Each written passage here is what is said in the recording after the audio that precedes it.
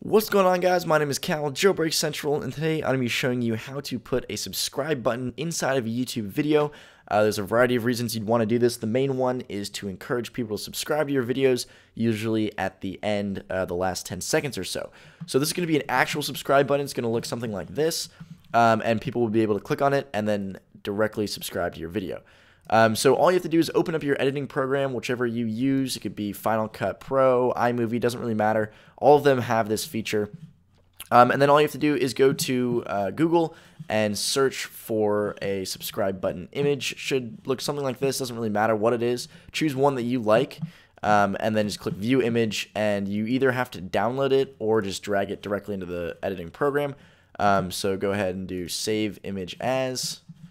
Go ahead and download it, and then just drag it directly into the timeline of the project.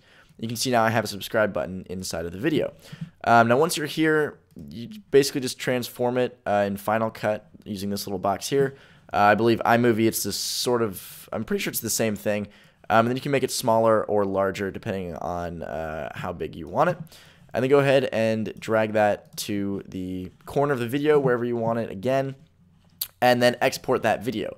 And then once you've exported that video, we'll go over to YouTube once you upload the video, and we'll make it clickable so that people can actually subscribe by clicking on the button. Okay, so once you have uploaded the video to your YouTube account, go ahead and find it in the Video Manager tab in the Creator Studio.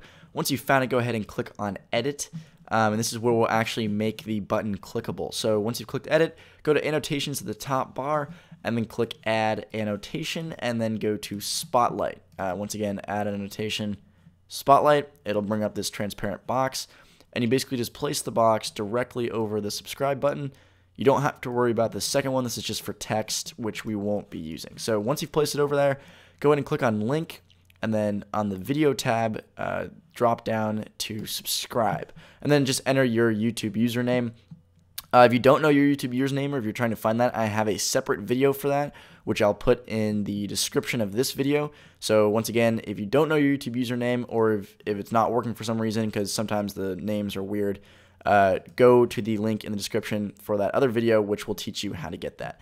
Once you've done that, it will work. People can click on the subscribe button, and it will actually take them to a page where they will can subscribe to your video. So hope you guys enjoyed that video. If you guys learned something, if you have any questions, feel free to leave those down below. And that, I'll see you guys later.